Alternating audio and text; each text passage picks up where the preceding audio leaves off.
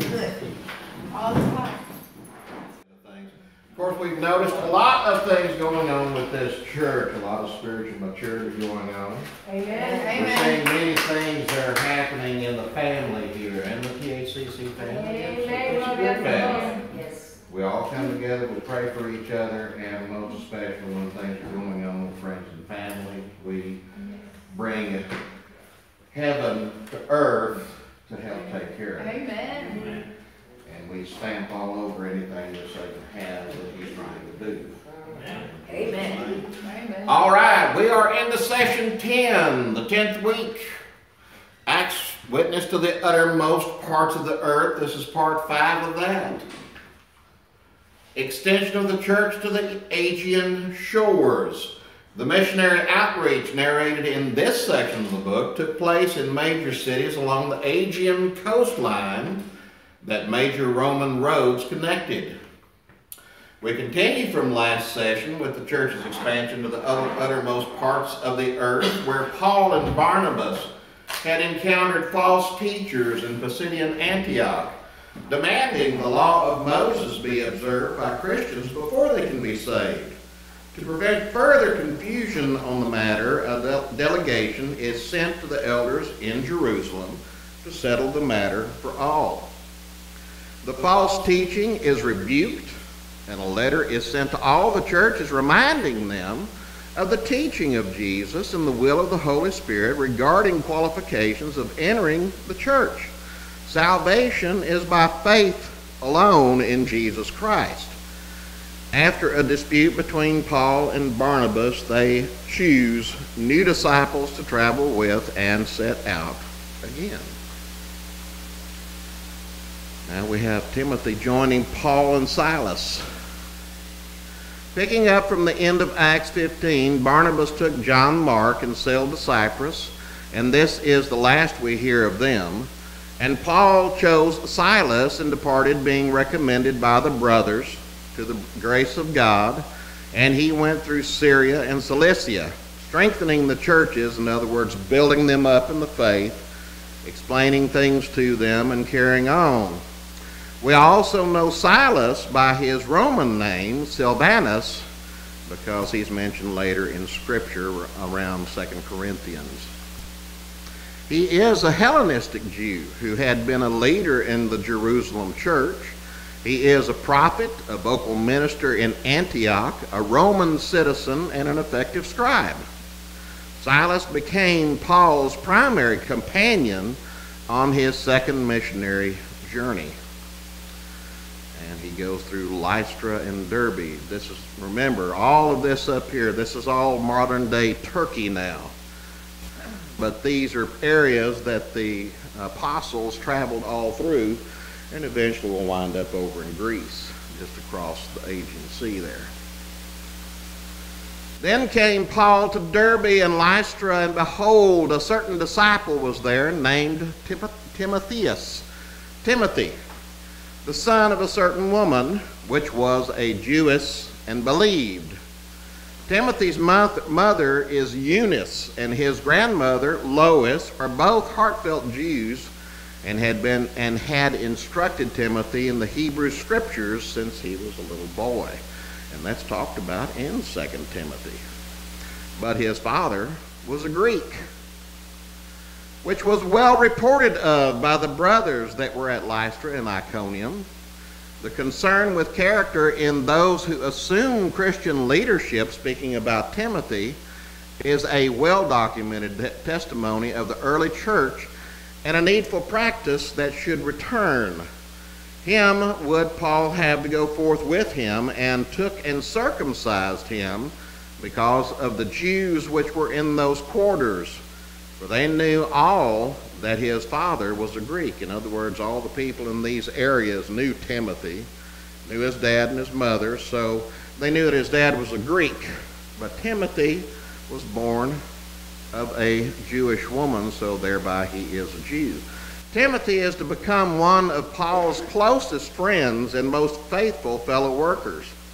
Paul obviously did not circumcise Timothy because he believed the rite was necessary for justification or sanctification.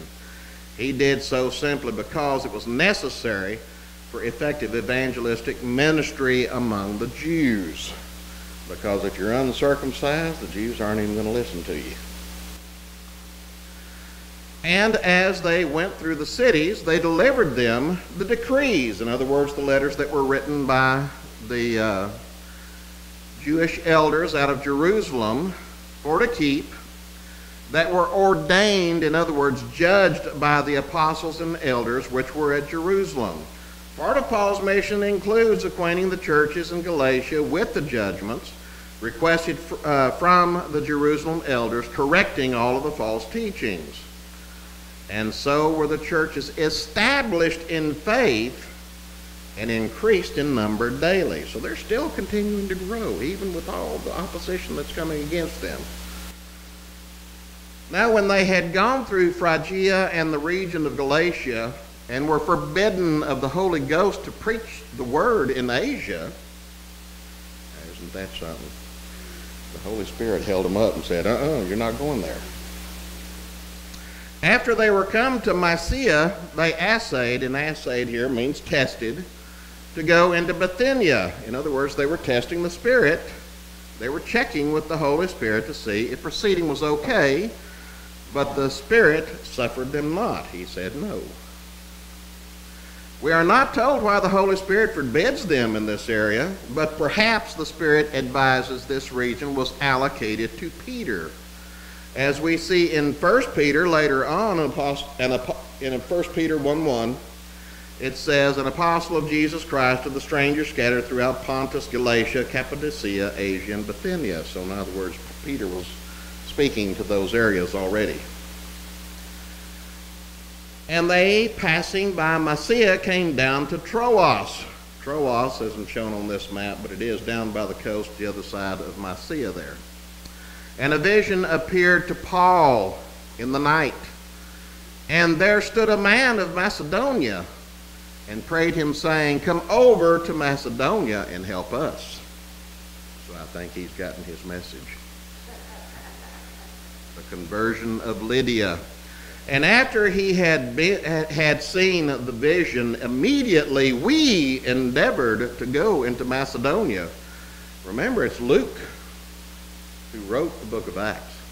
And all of a sudden it's saying we endeavored to go into Macedonia instead of they. Assuredly gathering that the Lord had called us to preach the gospel to them. Therefore, loosing from Troas, we came to a straight course to Samothracia and to the next Neapolis. Samothrace is an island somewhere in between here and Philippi, in this area here. That's Macedonia up there, in the area that they're running to, or the area that they're going to, is an island at the halfway point. Neapolis is the seaport just a few miles from Philippi. You see there at the top. And from there to Philippi, which is the chief city of that part of Macedonia, a Roman colony. I think your Bible just simply says it's a colony, but it is a Roman colony. And we were in that city abiding certain days. The we is Luke, who has now joined Paul's party, which now consists of Silas, Timothy, and perhaps others in Troas, is where they met up with them before going over to Philippi.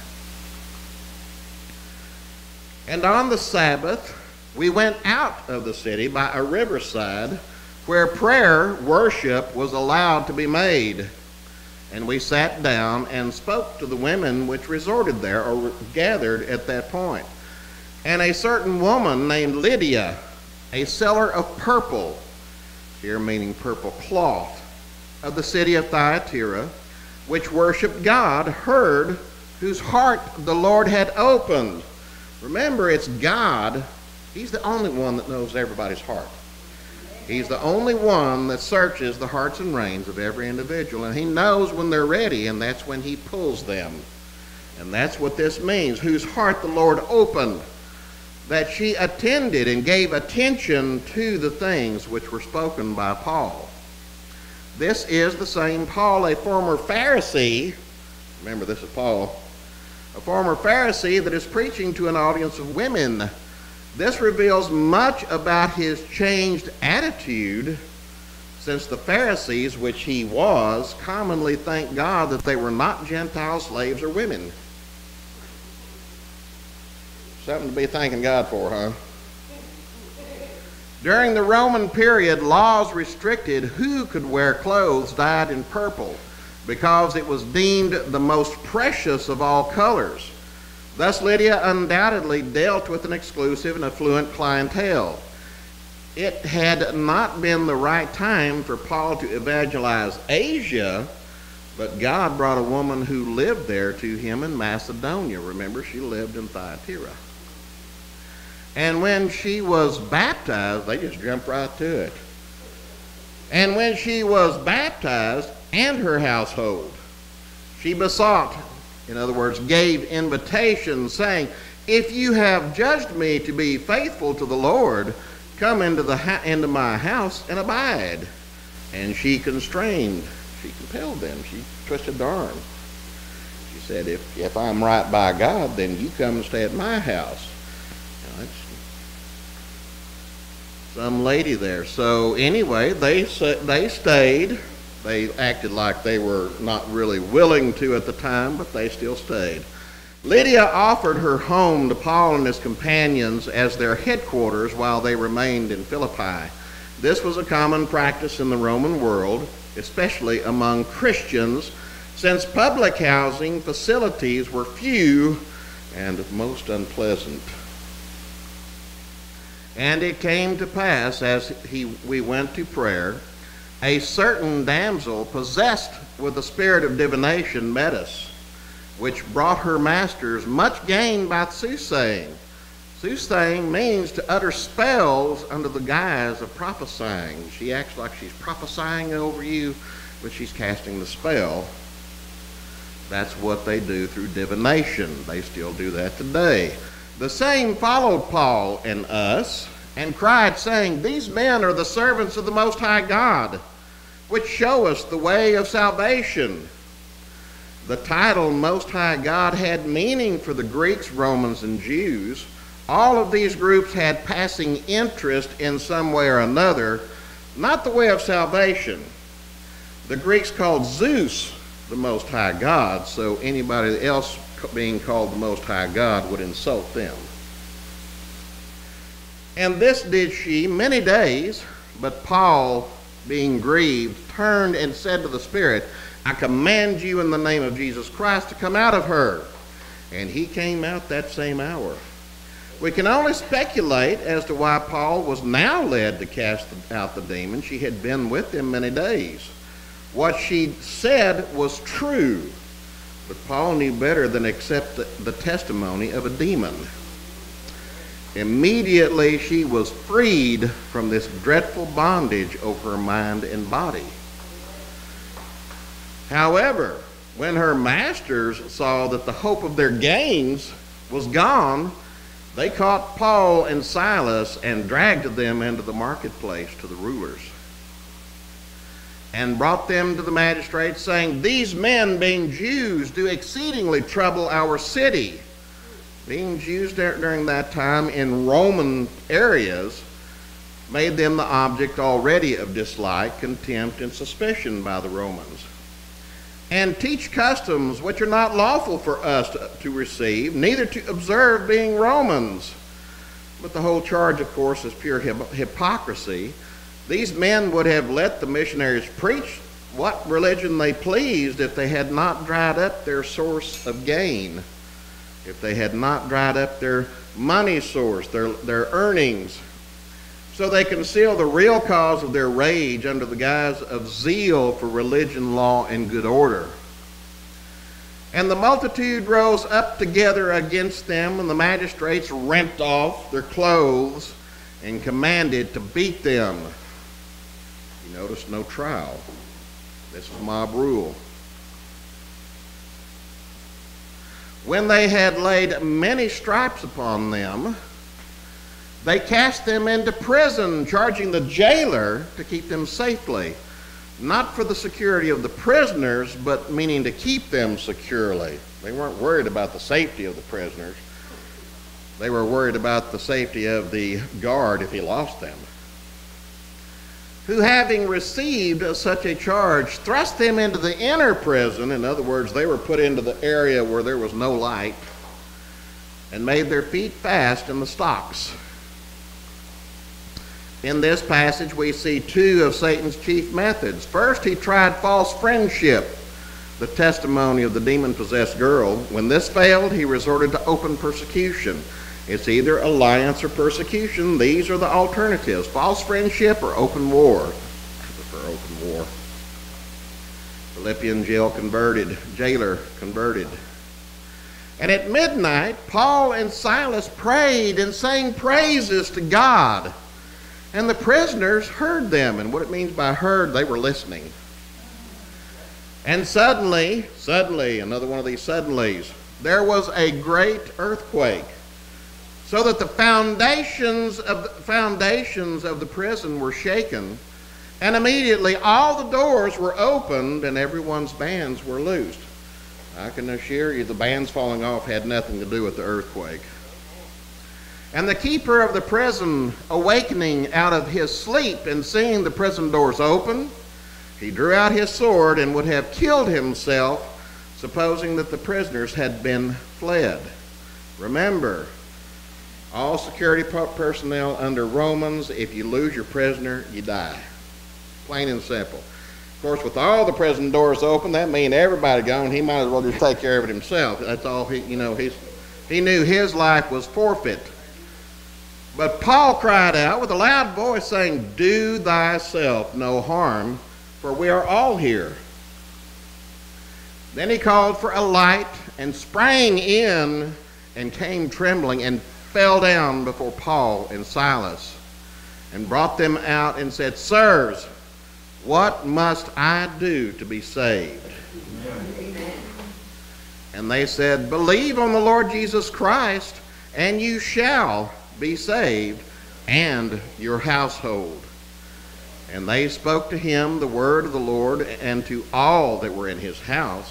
And he took them the same hour of the night and washed their stripes and was baptized. Remember that immediate thing. Once they converted, they got baptized. And he and all his straightway. In other words, all in his household, even if there were any servants, all within the household. Back then, if you were a servant, you belonged to that household, you also got baptized if you believed. And usually when the master believed, that's when everybody else said, "Okay, that's where we're going."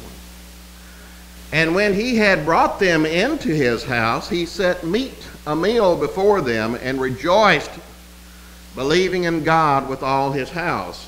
And when it was day, the magistrates sent sergeants. And the word for sergeants here literally means rod holders. Remember when it talks about Jesus Christ, when he comes back, he's going to rule with an iron rod? That means that these are the people that were in charge. These were the people that brought the prisoners to the jails, to the jailers, or whatever. These were the constables, saying, "Let those men go." And the keeper of the prison told this, saying to Paul, "The magistrates have sent to let you go. Now therefore depart and go in peace." But Paul said to them, "They have beaten us openly, in public, uncondemned, with no trial. Being Romans," oops, I bet they forgot to ask that, "and have cast us into prison, and now do they thrust us out secretly? Nay, verily, but let them come themselves and fetch us out."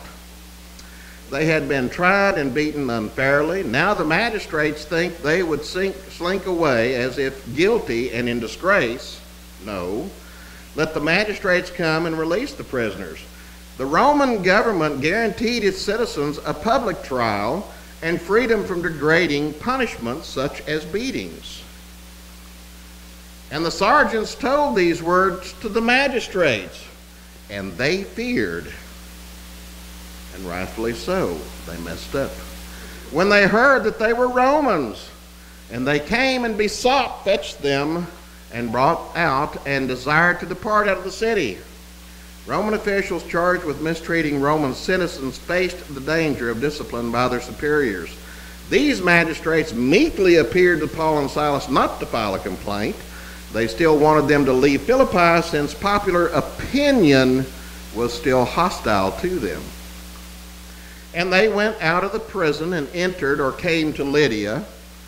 And when they had seen the brothers, they comforted them. In other words, they'd been beaten, spent the night in jail, but they came and comforted them, letting them know everything's okay. Everything is still in God's hands. And then they departed. Paul did not leave Philippi immediately. First, he encouraged the Christians. This group forms the nucleus of the church in Philippi that forever after is a source of joy to Paul and a source of encouragement to other believers, because Paul writes about them in his letters to some of the other churches and believers. Now we have Paul and Silas.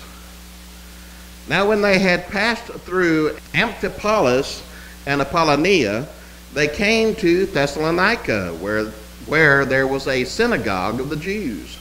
Luke evidently stayed in Philippi, since he again now is describing Paul's party as they instead of we. So now Luke has separated from the party. And Paul, as is his manner, went into them, and 3 Sabbath days, in other words, he stayed 3 weeks, reasoning with them out of the Scriptures, opening and alleging means to compare the word as far as Jesus Christ to the Old Testament, that Christ must needs, it was necessary for him to have suffered and risen again from the dead, and that this Jesus whom I preach to you is Christ. And some of them believed and consorted or associated with Paul and Silas, and of the devout Greeks a great multitude. In other words, a great multitude of the Greeks now are coming with them. And of the chief women, not a few. In other words, many of them as well. But the Jews which believed not, moved with jealousy, with envy, took to them certain lewd, and the word used for lewd here means men that were malicious and violent fellows of the baser sort. Vulgar lowlifes is exactly what that word means. And gathered a company. They raised a mob, and set all the city on an uproar, and assaulted the house of Jason, and sought to bring them out to the people. The Jews treat Paul and Silas harshly here, as they had in Galatia, because they are again jealous of the popularity and effectiveness of his message. Jason is evidently their host in Thessalonica, as Lydia had been in Philippi.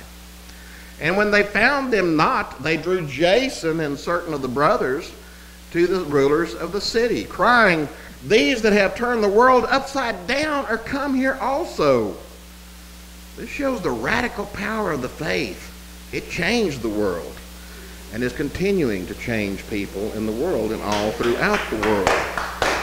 And what they didn't understand is, in a backhanded way, they were given a compliment. Whom Jason has received, and these all do contrary to the decrees of Caesar, saying that there is another king, one Jesus. And they troubled the people and the rulers of the city when they heard these things. They are charging Paul and Silas with the crime of treason against the Romans. Here again, the Jews are denying God and claiming Caesar. And when they had taken security of Jason and of the others, they let them go. In other words, they find them, they had to put up a bond of a sort. That's what it means by the security of Jason. When they had paid the required amount of money, a bond that they would keep the peace. And the brothers immediately sent Paul and Silas by night to Berea, who coming went into the synagogue of the Jews. Paul don't mess around. He comes into the next village, he goes right into the synagogue, he's right there for the next one. Paul did leave town and wrote later to the Thessalonians that Satan had hindered his return. He talked about that in 1 Thessalonians. His inability to return was the result of this tactic of his enemies. The Christians, however, carried on admirably, for which Paul thanked God profusely. These were more noble, talking about the men of the synagogue here, in Berea, the Bereans. These were more noble than those in Thessalonica, in that they received the word with all readiness of mind and searched the scriptures daily, whether those things were so. Therefore many of them believed, also of honorable women, which were Greeks, and of men, not a few. And when it says not a few, that means it was a bunch. It was a huge number. Their example of daily Bible study has inspired Christians ever since to do the same. Anyone who listens to any new religious truth would do well to compare it with Scripture, as these Jews did. But when the Jews of Thessalonica had knowledge, the guys in the next village over, they're all riled up. They chased them out of their town, but that wasn't good enough, and that's the way it is. You'd think that they'd leave them alone, but no, they come to the next village where they are. But when the Jews of Thessalonica had knowledge that the word of God was preached of Paul at Berea, they came there also and stirred up the people. The peace breakers came to accuse the peaceful again. And then immediately the brothers sent away Paul to go, as it were, to the sea.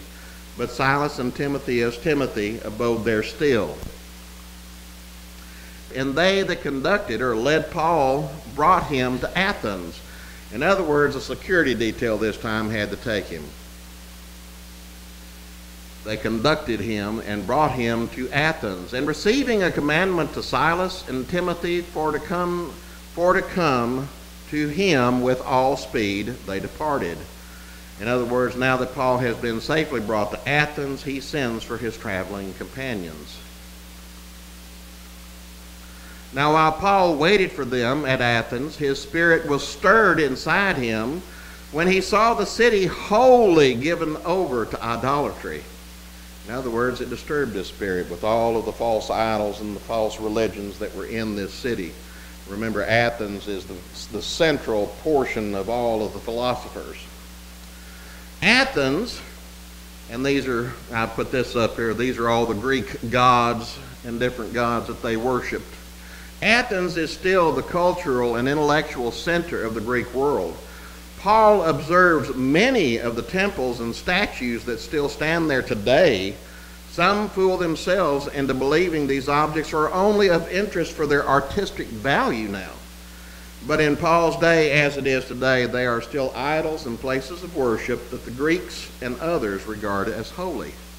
Therefore, disputed, in other words, he preached and reasoned he in the synagogue with the Jews, and with the devout persons, and in the market daily with them that met with him. The Agora market was the center of civic life in Athens. There the philosophers gathered to discuss and debate their views.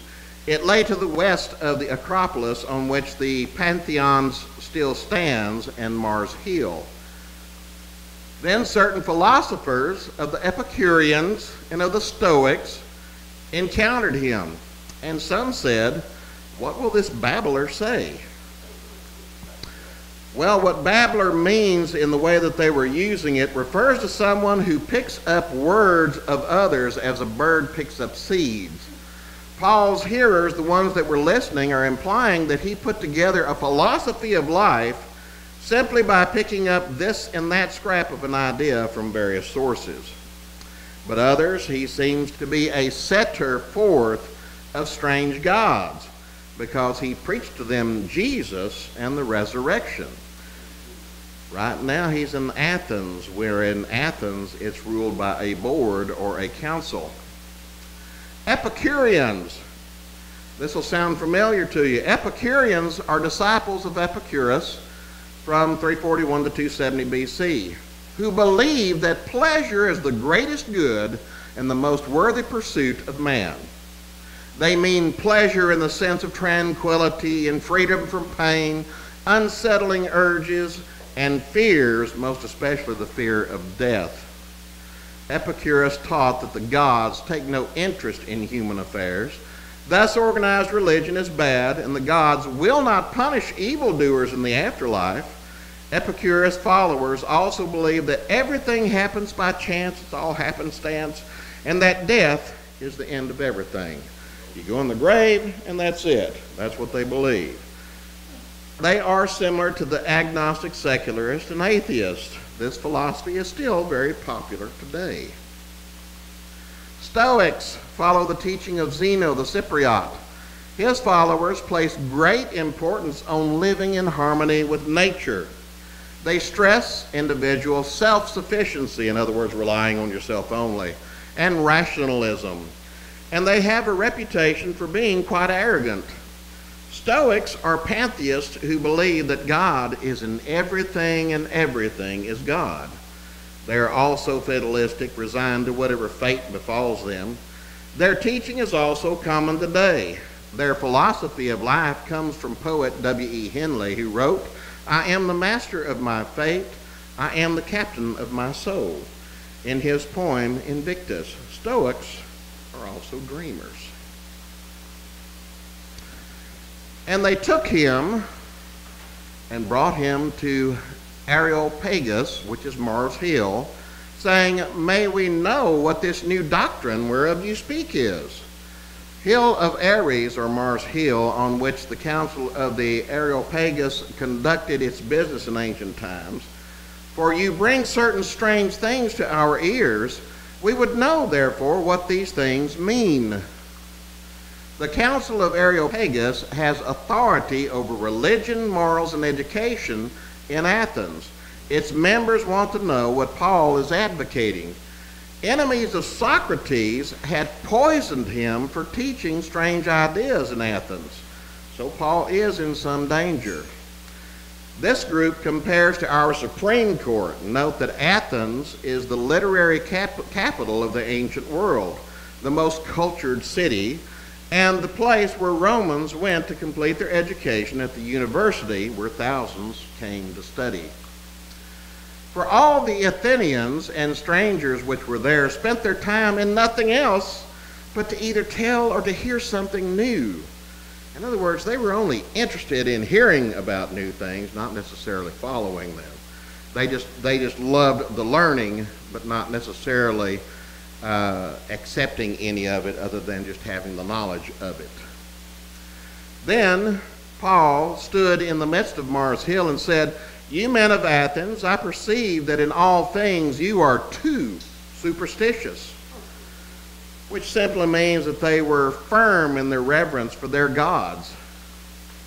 "For as I passed by and beheld your devotions, I found an altar with this inscription, to the unknown God, whom therefore you ignorantly worship. Him I declare to you today. God that made the world and all things therein, seeing that he is the Lord of heaven and earth, dwells not in temples made with hands. The true God created all things. Since he is Lord of heaven and earth, human temples cannot contain him. Neither is worship with men's hands as though he needed anything, seeing he gives to all life and breath and all things." In other words, men don't have to make things for him. He participates in human existence and has made of one blood all nations of men. In other words, we all descended from one ancestor. And has made of one blood all nations of men, for to dwell on all the face of the earth, and has determined the times before appointed and the bounds of their habitation. The Greeks, and especially the Athenians, prided themselves on being racially superior to all people. Still, Paul told them that they, like all other people, had descended from one source, Adam. This fact excludes the possibility of the essential superiority of any race. God also determines the times of nations and their seasons, which means he determines when they rise and fall and what their boundaries and borders are. In other words, God is sovereign over the political and military affairs of nations. The Greeks like to think that they determined their own destiny. that they should seek the Lord, if haply they might feel after or search for him, and find him, though he be not far from every one of us. For in him we live and move and have our being, as certain also of your own poets have said, because that saying up there, for in him we live and move and have our being, was quoting one of their Greek poets, have said, for we are also his offspring, because he was using it in reference to God. For as much then as we are the offspring of God, we are the children of God, we ought not to think that the Godhead is like to gold or silver or stone, graven by art and man's thoughts. And the time of this ignorance God winked at, but now commands all men everywhere to repent. Before Christ came into the world, the Gentiles had no revelation from God, and the Jews had only an imperfect one.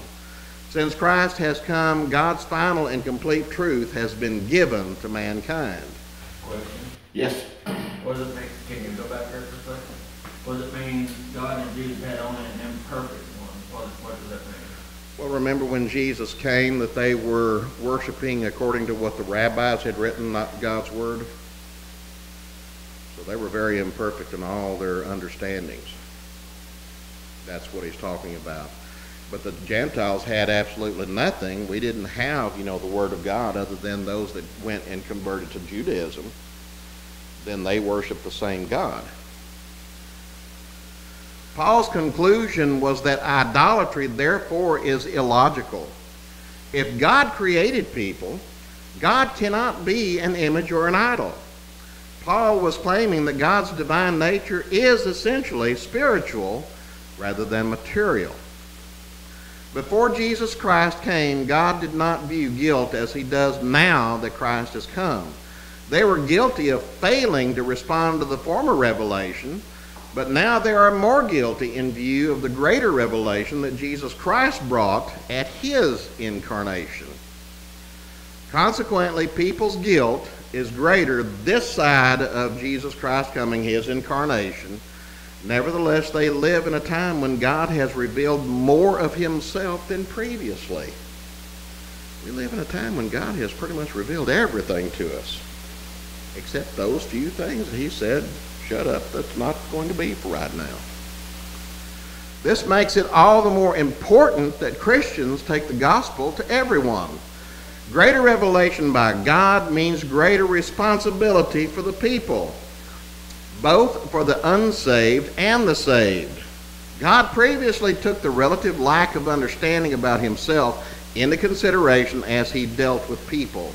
Now that Christ has come, he will hold people responsible for their sins. Because he has appointed a day in the which he will judge the world in righteousness by that man, Jesus Christ, by that man whom he has ordained. Wherefore he has given assurance to all men, in that he raised Jesus from the dead. And when they heard of the resurrection of the dead, some mocked. And others said, we will hear you again of this matter. Because these are Greeks, remember, and all they are interested in is learning and hearing more new things. They like to hear new things. They weren't too really interested in saying, okay, well, I'm going to take your Jesus. Now, there's some that did. Paul's speech presented the greatness of God, he is the creator. The goodness of God, he is provider. The government of God, he is ruler. And the grace of God, he is Savior. So Paul departed from among them. However, certain men clave or stuck with him and believed. Among them was Dionysius the Areopagite and a woman named Damaris and others with them. The response to Paul's preaching is typical. Some mocked, others procrastinated, and a few believed. Among the believers is Dionysius, a member of the council of Areopagus that had examined Paul, and Damaris, a woman whom we really know nothing more about because nothing more is written. To the Philippian jailer, Paul had preached Christ, as the personal Savior of individuals, talking about the one that fell down, after the earthquake. To the Jews in Thessalonica, he presented him as the promised Messiah. To the intellectual Gentiles in Athens, he proclaimed him as the proven judge of all humankind, appointed by the one true God. Amen? Amen. Amen. Covered a lot of ground, but really not too much. Do we have any questions over what we did cover? As long as you're able to follow along and you're all keeping up with it, which I believe most all of you are, that is not a problem, because, like I said, I can continue to see the growth in all of you and your zeal for God increasing more and more, that you're going out and talking to the people and bringing them into the church. Amen. That's the purpose of all of it. All right. Well, if there are no questions or comments, no comments either, then we shall take communion.